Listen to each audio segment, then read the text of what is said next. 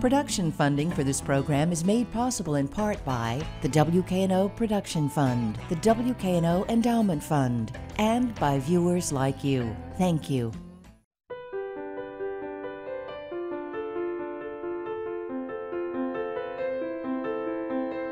Hello and welcome to A Conversation With. I'm your host, Kelly Cruz, and today we have an extraordinary woman with us that we'll be talking to. She has an illustrious career and a very demanding career on her resume, but what her biggest battle has been is a fight with breast cancer. She's a 10-year survivor. Welcome to our show, Patricia Brown. Thank you, Kelly. Patricia, thank you for joining us today. I'm thrilled. You are amazing. First of all, you do not look like you're battling cancer. That's what a good makeup job will do for you. Thank you, though. No, I've never felt bad, and I've never looked ugly, but what goes inside my body is not a pretty picture. You've been battling it since 2005, is that right? That's correct, May 10th. Let's talk about your history before the battle started. Mm-hmm. You have a very long career as the president and CEO of the Make-A-Wish Foundation here in the Mid-South. Tell me a little bit about that and all your experiences granting wishes to children who had very bad illnesses and most often were facing death. Yes. Make-A-Wish Foundation is an organization that brings hope, strength, and joy into families' lives. And for 12 years, I was honored to serve as their president and CEO. And I was able to be a part of over 2,000 wishes fulfilled and about $25 million raised. It's not an easy task to go into a person's home where there's a child that is facing a life-threatening illness. It's a family in crisis.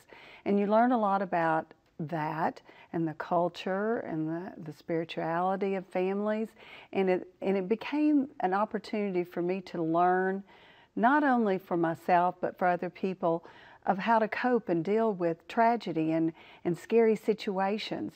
It was the most fulfilling job ever to be able to look at a child that was sad and see that magic come into the mix, and they were glad. And the parents were always so grateful.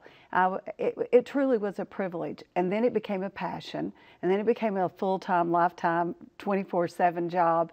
And for 12 years, I totally enjoyed it and was happy to be a part of such an incredible organization. And I know through working with Make-A-Wish with you that you got very close to some of the patients. Tell me about one or two of those situations. Well, we met doing a wish for a little girl named Jennifer Singler. Mm-hmm. And Jennifer really still lives with me in my heart.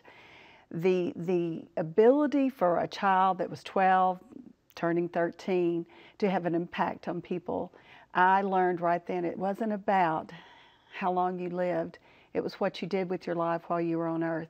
And that child was able to have more effect on people than some people that lived to be 80. It was startling, and she had such a zest for life, and to the point that she came in my office frequently and made her own business cards. And when I'd leave town, she'd leave me notes that she needed to be left in charge.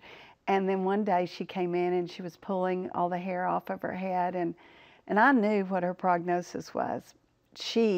I don't think really ever understood that. Kids don't understand life, so they don't really get death, but the adults do. And so as I watched her pull the hair out of her scalp, I was like, Jennifer, go home and get that stuff off your head. You know, you're making a mess in my office. She came back the next day and she said, now who am I? And she had a wig on, much like the one I have right now, and red fingernails. And I looked at her and I said, I don't know, Jennifer Singler. And she said, no, I'm you. I want to be you when I grow up. Oh. That's when I knew my job mattered a lot. Everything I said and did impacted these kids and the staff and the volunteers. And I'm not a perfect person, but I took it a lot more seriously after Jennifer Singler came and went. And it wasn't a good day when we all attended her funeral, but I was at peace knowing that Jennifer left the earth in a better place because of her life. I want to read an excerpt from your manuscript. You're actually hoping to get a book published in the next year or so. This quote says, "She views her time at the Make-A-Wish Foundation as God's way of giving her on-the-life training that prepared her to fight her biggest battle." So when you look back at your years in Make-A-Wish, do you really feel so much that it really was a way to prepare for your own battle with cancer? Totally, 100%. It was like going to get a degree and understanding how to be your own advocate, how to have joy even in the bad times, how to make fun of yourself when you're bald and not looking so cute. It did prepare me. And of course I learned a lot about the terminology and the different diseases, childhood cancers. So much of what I've learned was through my time with these families, hearing their story over and over and again would give me new information. So when I had the opportunity to champion my own battle, I turned myself into my own project, and I became a granter of wishes for myself and other people, and had a lot of humor with it.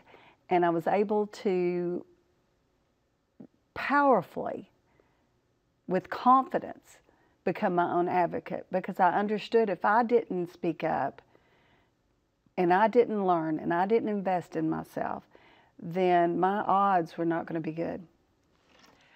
It's extraordinary because you really talk about in your manuscript, let me just, you said actually, then it hit you. You cried and wept for hours after you were told you had cancer, and then remembered the 7 habits of highly effective people, habit 2. Begin with the end in mind. Yes. That was a hard reality to take. It is. But again, through Make-A-Wish, I learned we're all terminal. And there's no way to know whether it's going to happen when you're 2 years old, or when you're 20, or when you're 80 or 60. You don't know. So begin with the end in mind. And what I wanted to accomplish with my life, I needed to make sure that I stayed true to my own goals and wishes and plunged ahead, and I did. You really did. I did. I mean, I don't think a lot of people know that as soon as you had your mastectomy, then you had a staph infection after that, which had to be excruciating. I can't even imagine. The worst. Let's talk about that a second. Now, I mean, this is very rare that something like this would happen. I mean, you had your breast removed, basically, had all this surgery. You were starting reconstructive surgery, correct? Yes. And then you find a staph infection in that location. Right. What was that like? Well, it was confusing at first because no one seemed to know what was going on. I just had a high fever I couldn't get rid of. There was no signs. The blood work didn't demonstrate any kind of infection, so it was confusing. And after about a week of running 103 fever, and then I had symptoms, which was my reconstructed breast was starting to bruise and ooze pus. It was like, okay, there's a bigger problem here. And thanks to friends, you being one of them, we got me in the hospital, and that was a week's stay and 2 surgeries of debriding the area to the point my fist could almost fit in my chest wall. Oh. They did not think the wound would heal. And I went, oh, yes, it is, because I got the power of the Holy Ghost in me. And I went on a prayer campaign with friends and family across the country. And it was wonderful after 30 days seeing a wound specialist in my bedroom, because they had to debride it every other day, look at me, because he was the guy that said it would maybe never heal, and said, I've witnessed a miracle. Wow. I've never seen this in my 25 years of wound care, a wound like this healing. And I said, I told you. And so that was my approach to everything, was no, it's in Jesus' hands. He's the determiner. I'm just a vehicle. You know, when you say this, a lot of times I hear you refer to your faith. Yes. And I've actually heard people who have had cancer say, shockingly, cancer has been a blessing in my life. Yes. And obviously you think that. I do think that. I feel honored to get the opportunity to do the journey of battling cancer. It was a gift, I think. I don't like it. I wish I didn't have it. It affects my life and lifestyle. It's not fun. It's not pretty. The drugs have interesting side effects that aren't very enjoyable. And that is not good. But what is good of it is it did increase my spirituality. It has impacted hundreds of other people's lives.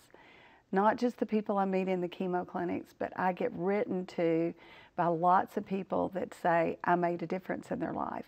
And it's not me, it's my battle, it's how I've championed it, and it's to glorify God. Because without that strength and that core belief that He has a plan and a purpose, He had the end in mind for me when I was born, that then this would just be a sickness. It's not, it's an opportunity.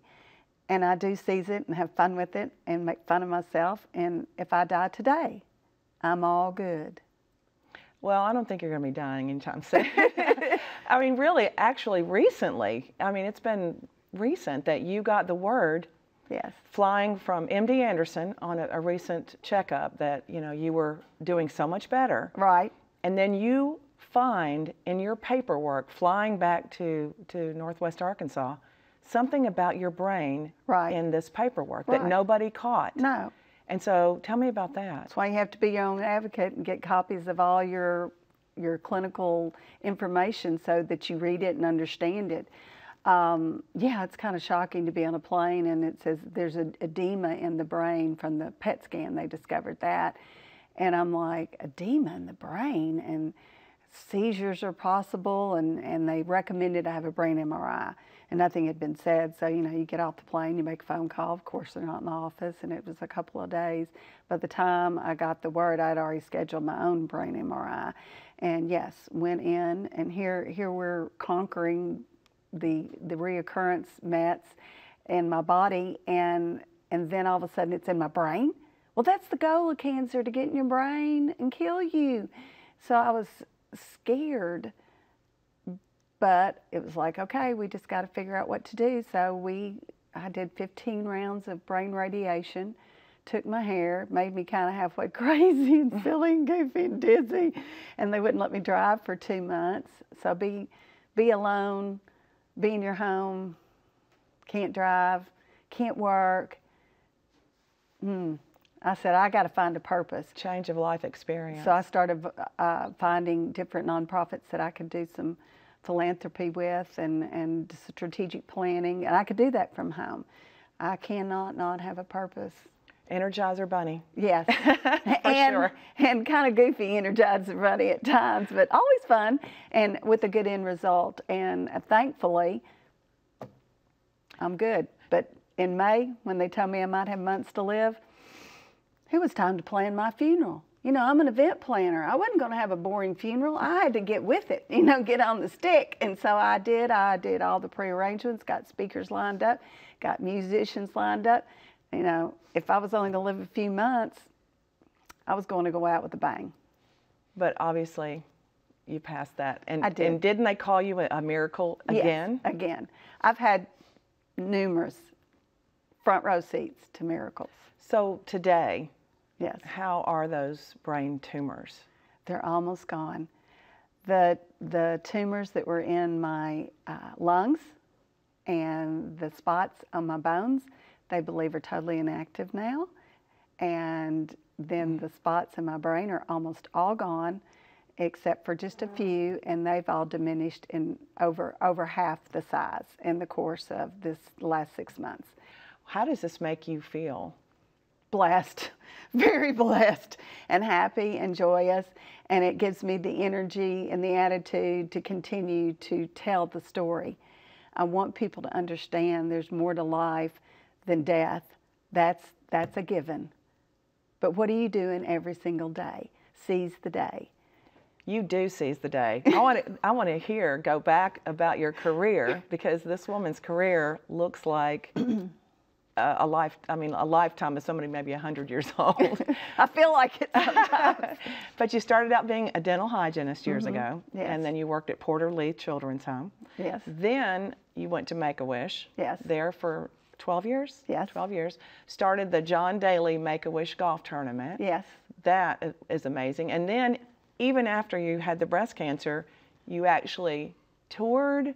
Well, I was touring with, I had it, but I didn't know I had it, but I was touring with him and working exclusively for John with his charitable foundation. And it's kind of hard to be in a different city every week and then also fight breast cancer and be in the chemo clinic. So we discontinued the professional relationship. We're still good friends. And then later on, when I went to work for the nationwide tour, the PGA Tour event in Fort Smith, Arkansas, as their tournament director, I recruited John to come back and work with me again. This time I'm the director and he's just a golfer.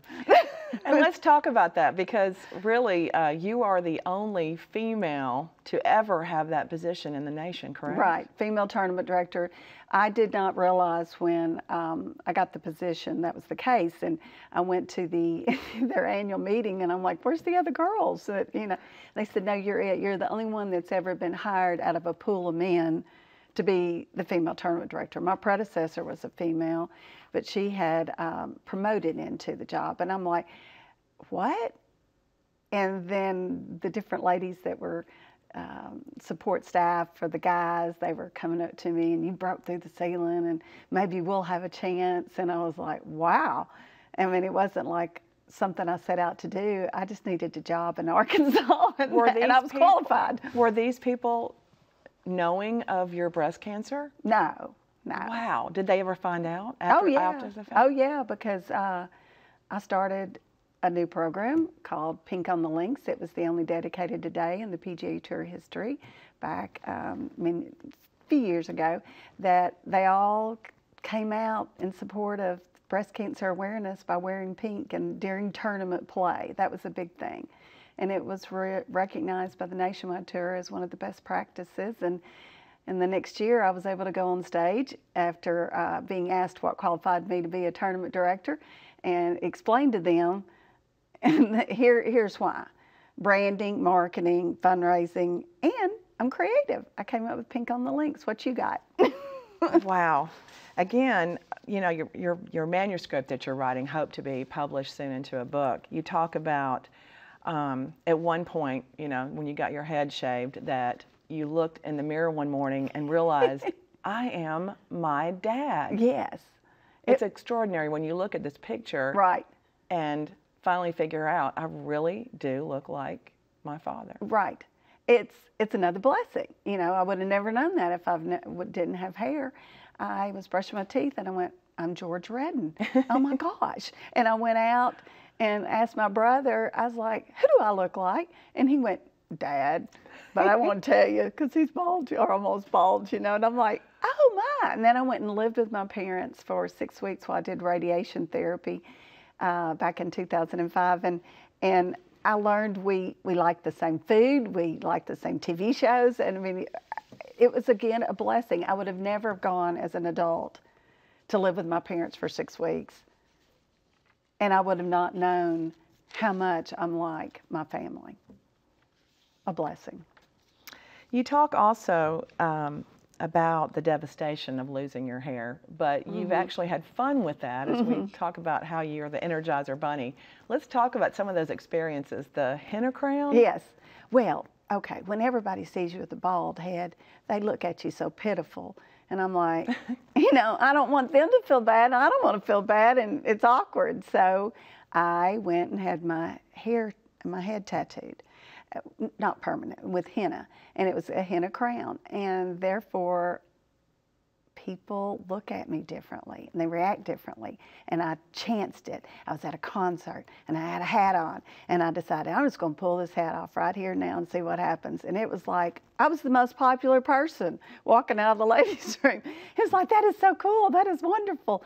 And from then on I realized, okay, let's do things with this and make people laugh or smile or be amazed and not pitiful because I don't have any hair and I probably am sick. And I am sick. I mean, technically, I have a disease, but don't pity me. I mean, yeah, if you want to bring me a casserole, I'm all about it. but don't feel sorry for me. I'm happy. On your blog, you do a blog regularly with the City Wire, and also you have a Facebook page that you blog on regularly, and you have people from all over the world following you and getting news from you and learning more about how to deal with cancer, how to have humor during cancer. You said you even have people from like South Africa contacting you. I have a great lady that I've never met, of course. She's not been here and I've not been there, and we chat sometimes at 3 a.m. when I can't sleep. And it's amazing. I feel like I know her. I feel like I know a lot of these people.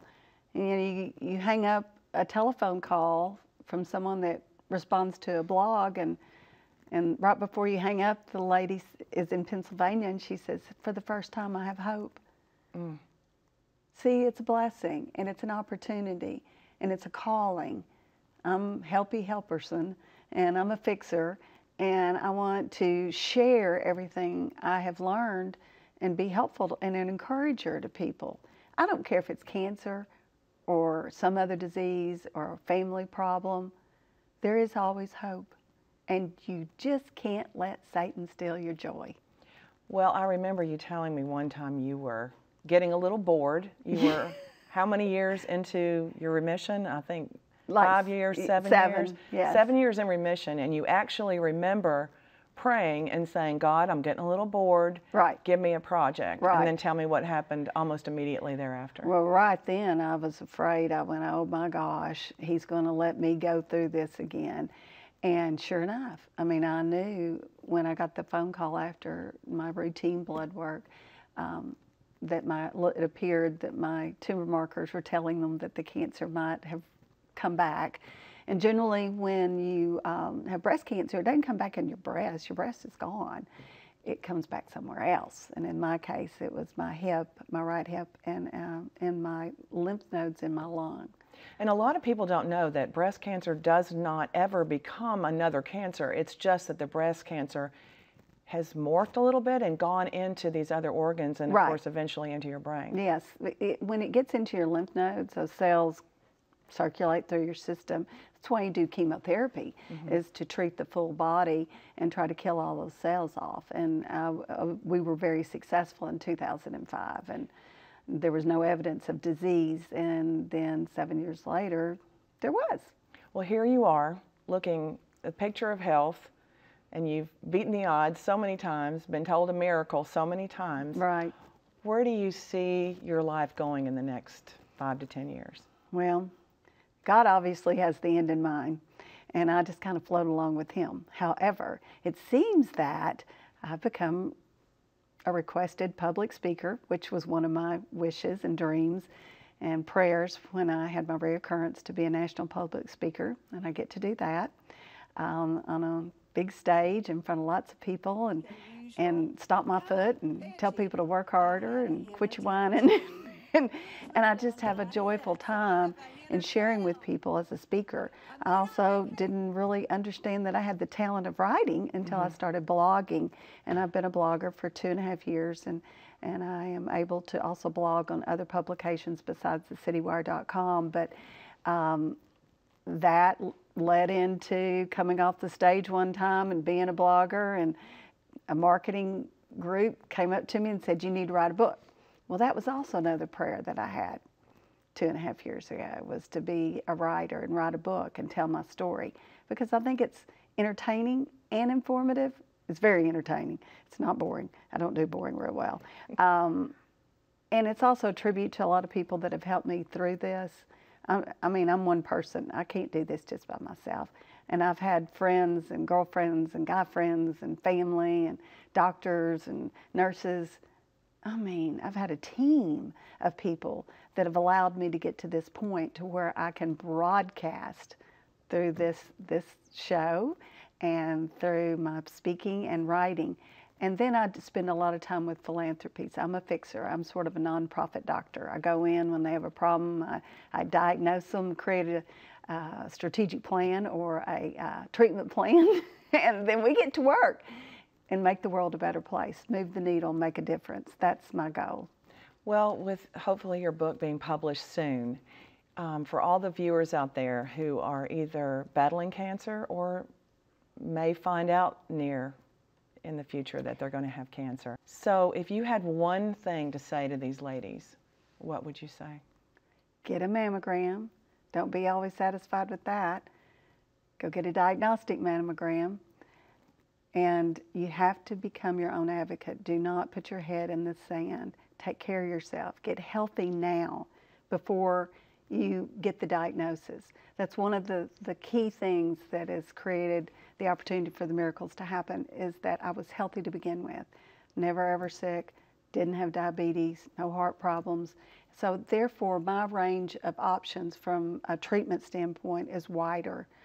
And then when you have a feeling in your gut that something isn't right, get a second opinion.